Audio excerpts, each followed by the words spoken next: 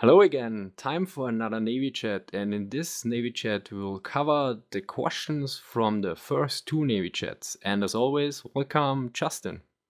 Hello, happy to be here. I hope this Navy chat won't be mediocre. Yeah,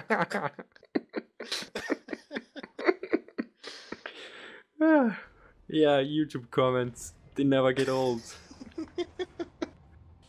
Let's begin with the first question from Lawful Neutral. Could you ask Justin about the information sharing between the Western powers during the period in regards to the IGN? I can't provide like a great amount of detail on this subject, but I can certainly say that cooperation did exist. And in fact, this cooperation existed even with countries that were not necessarily on the greatest of terms diplomatically. And they'd kind of cooperate to varying degrees regarding intelligence on Japan. Because of course there wasn't really anything to lose by information sharing if the power in question wasn't, allied to you. Obviously, once Germany, Italy, and Japan started to cozy up, they stopped helping. But for most of the interwar period, there was an awful lot of cooperation. Or a surprising amount, I should say. One example I saw was a request for the opinions of several Western naval attaches. I can't remember what one. I think it was like the Italian, the German, the Soviet, and the British and the French, if I remember correctly. The American naval attache asked all of them to kind of give their opinions of what the capabilities of the rumored new Japanese battleships that were then under construction would be, what their capabilities would be. Of course, this class was the Yamato class. Each attaché provided their own opinion of its capabilities, so what they thought its gun caliber would be, its tonnage, speed, etc. The American naval attaché then kind of put this all into a big report and passed it back to Washington. So that's, of course, one very notable example of pretty much all the Western naval attaches coming together and sharing the information they had on a specific issue regarding the Japanese Navy. Now, most of the cooperation in the interwar period intelligence-wise was between the British and the Americans, probably, not surprising to anyone, really. A lot of reports, and I mean a lot of them, probably, I want to say, like a very, like, maybe in the 40% or higher range of reports, typically were British in origin.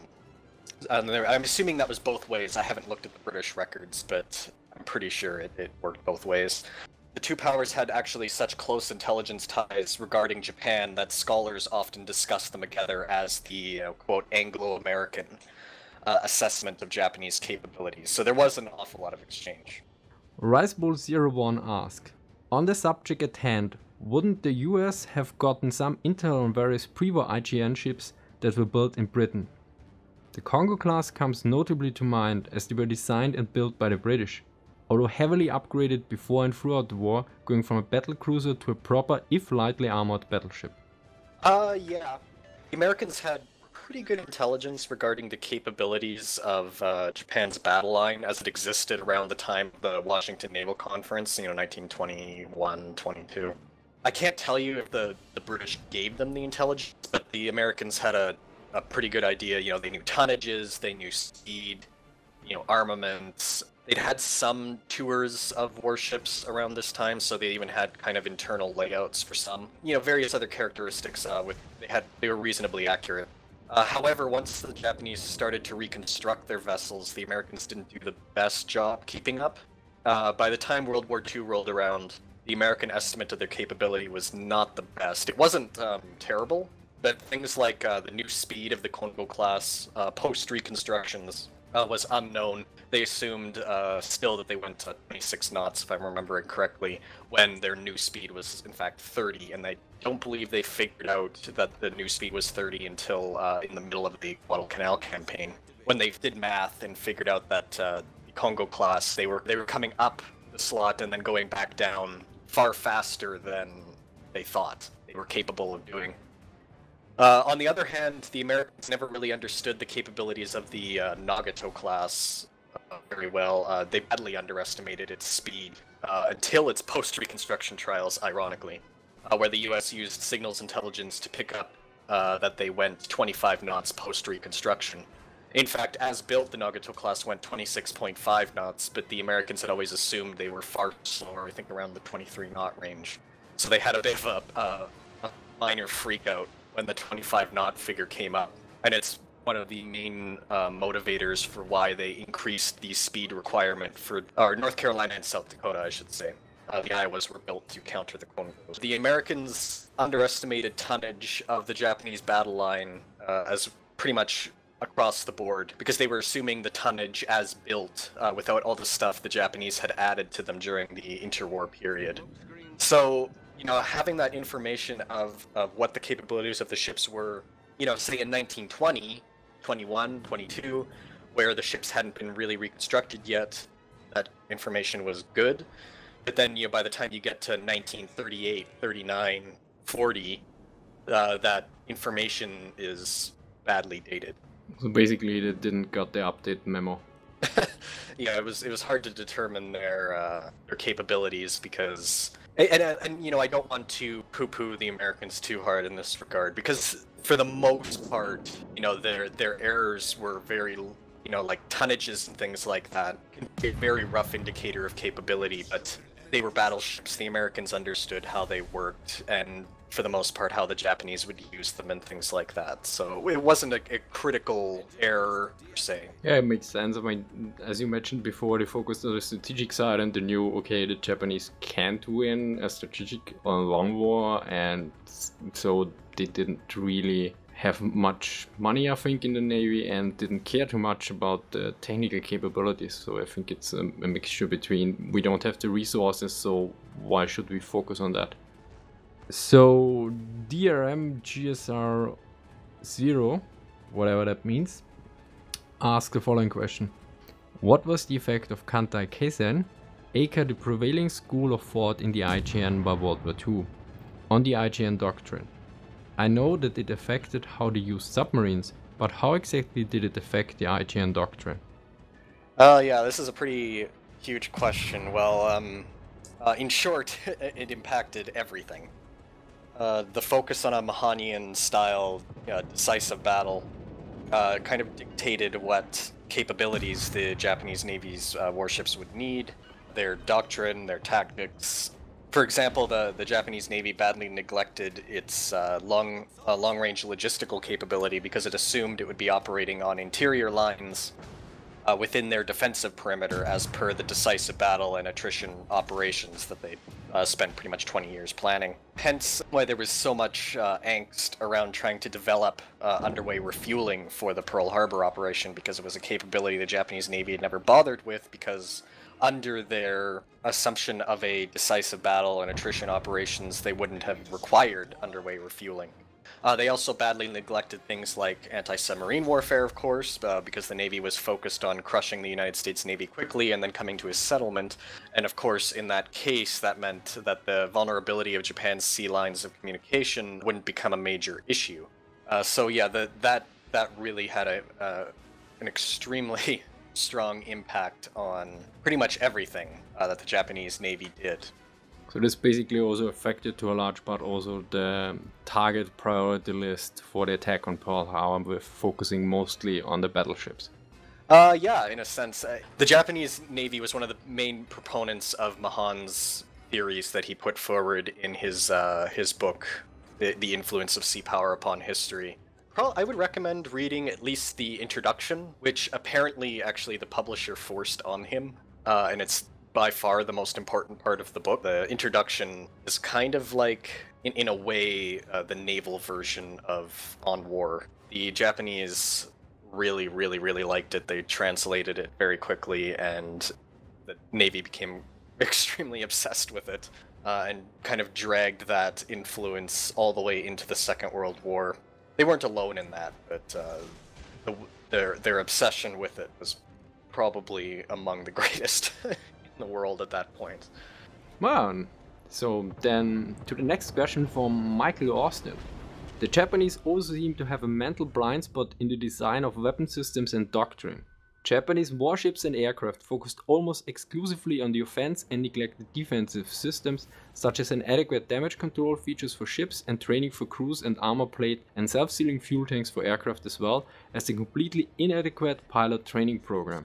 My working hypothesis is that Japan's minimal participation in World War I helps to explain this. The major combatants had the World War I experience of a long, protracted war to guide technological and doctrinal development.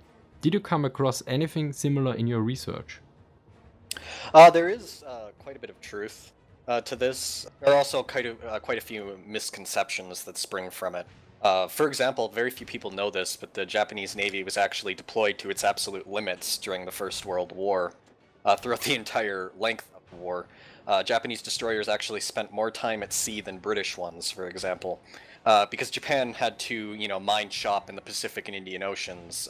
This included, holding down British possessions, conducting patrols in the Pacific for the USN after the the US joined the war, escorting Entente convoys to the Pacific and Indian Ocean to protect them from raiders, and eventually even conducting anti-submarine warfare in the Mediterranean.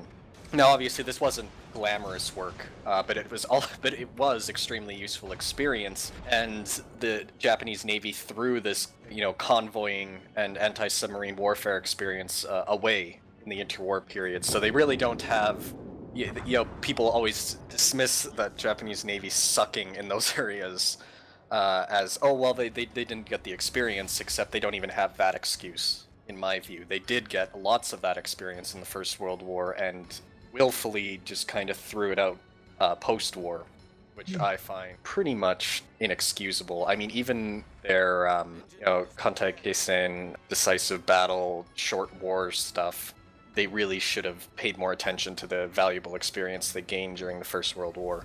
Do you know why they did it? I mean, was it like was there major exchange in leading personnel or something? For anti-submarine warfare experience, only I can't even remember how many destroyers they sent to the Mediterranean, not very many.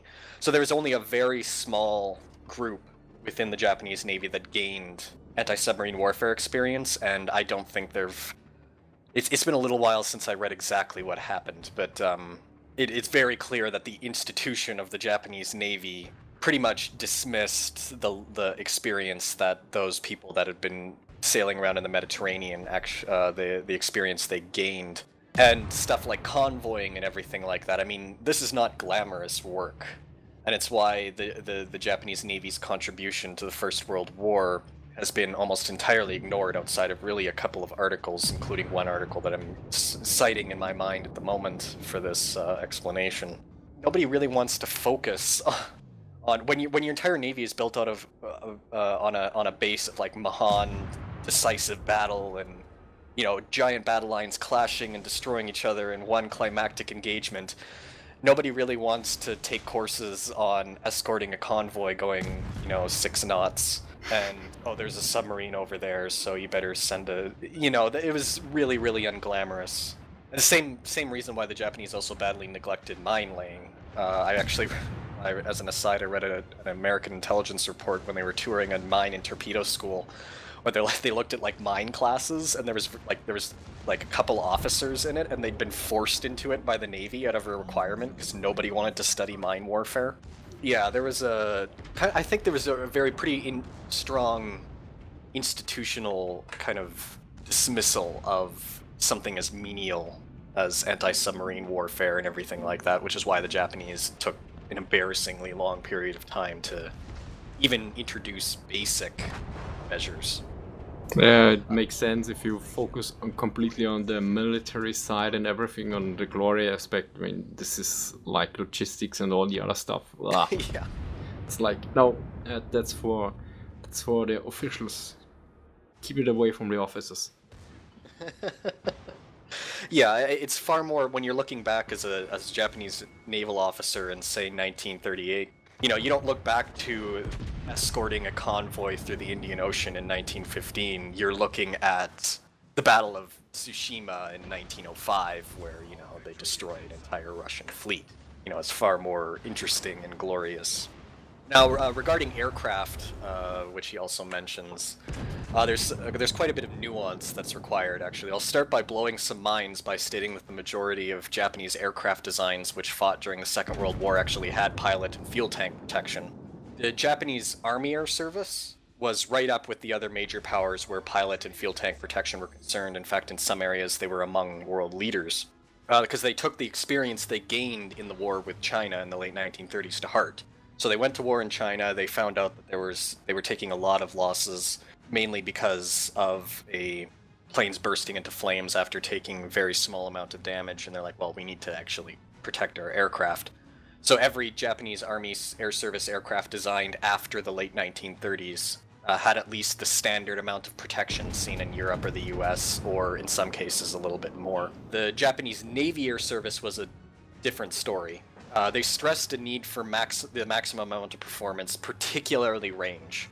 When self-sealing fuel tanks are concerned, you sacrifice quite a bit of range to add them, and the Japanese Navy had something of a range obsession. Therefore, they decided to forego the added weight of pilot and fuel tank protection and also the reduced capacity of self-sealing fuel tanks on almost all of their early and mid-war designs. In fact, there's some designs, the B-6N, carrier attack aircraft, they developed it unprotected. Then they added self-sealing tanks, and the range dropped, and they're like, oh, we don't want that, so then they eliminated the self-sealing tanks again. This was despite their experience in China clearly demonstrating the need for it. G3M's losses were quite high in China for a lot of reasons, but one of them was the Japanese were very aware that they had a tendency to burst into flames.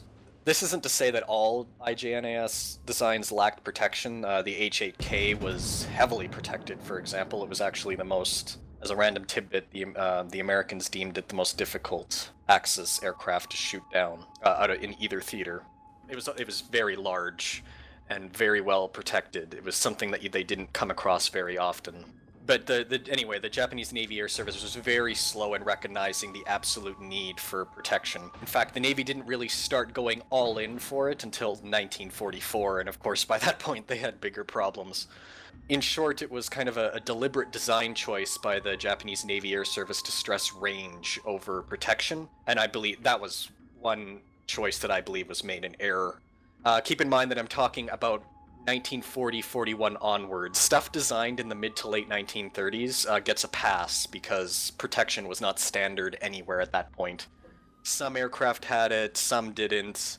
You know, people tend to forget the Americans were still in the middle of phasing out unprotected aircraft in late 1941 and into 1942. Yeah, it wasn't, the many variants of the 109 that fought in the Battle of Britain had no armor protection. It wasn't like this was some kind of crazy thing in, you know, for aircraft designed in the late 1930s, or certainly the mid-1930s.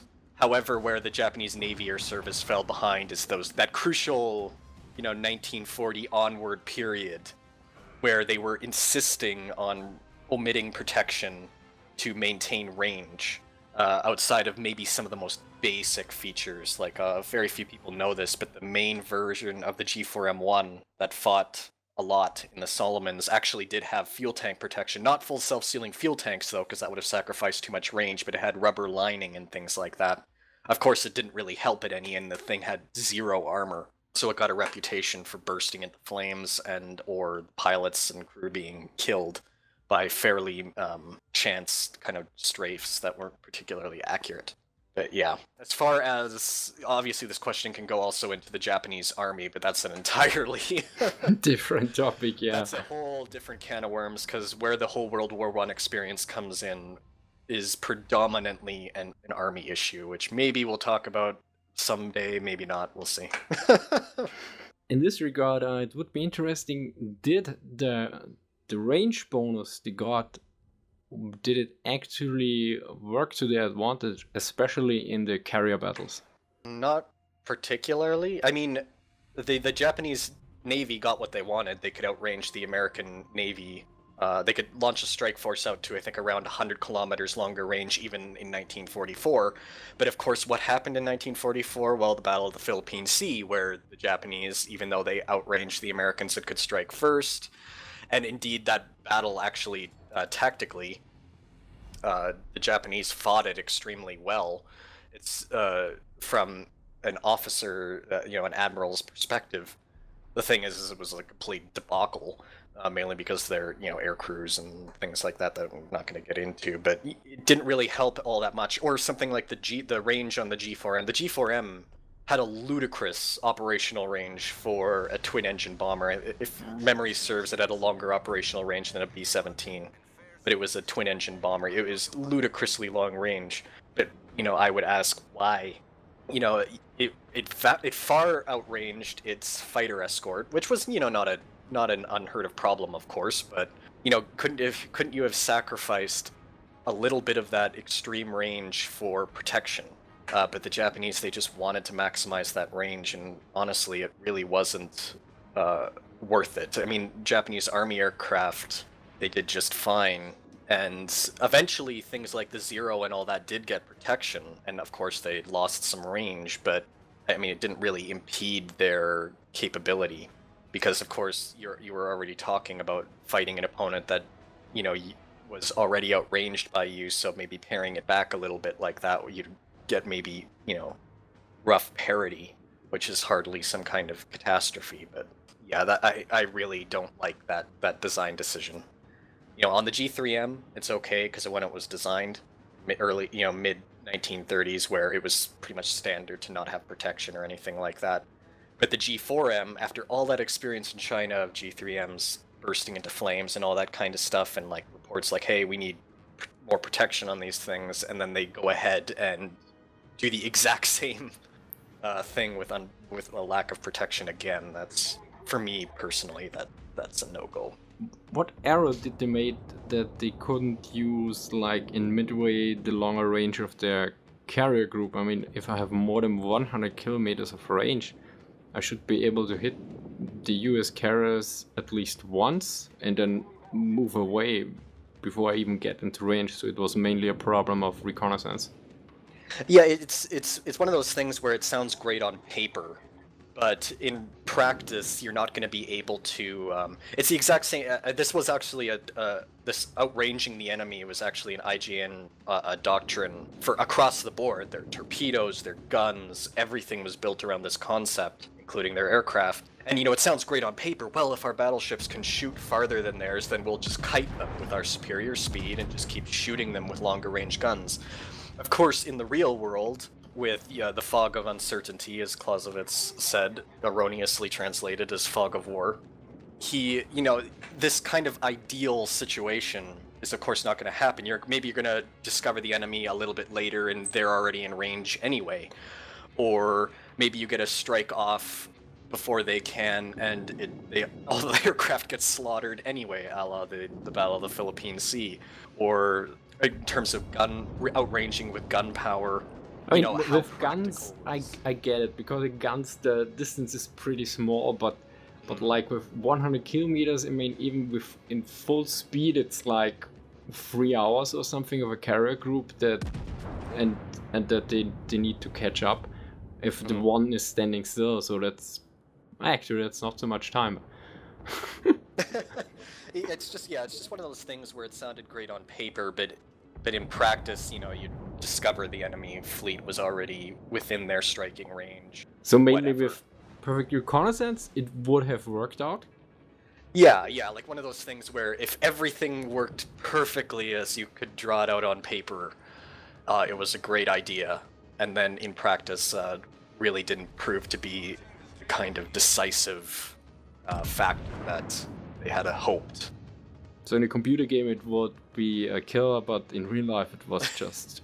Yeah, it's like a little footnote, like, oh, they could outrange an American carrier strike force by around 100 kilometers, even by 1944. It's like, okay, well, in 1944 they were getting slaughtered anyway, so... Well, this concludes our Navy chat on your questions on the first two Navy chats, and thank you very much, Justin. Yeah, no problem. And I hope this wasn't mediocre. And see you in the next Navy chat. Until next time. Perfect outro. Yeah.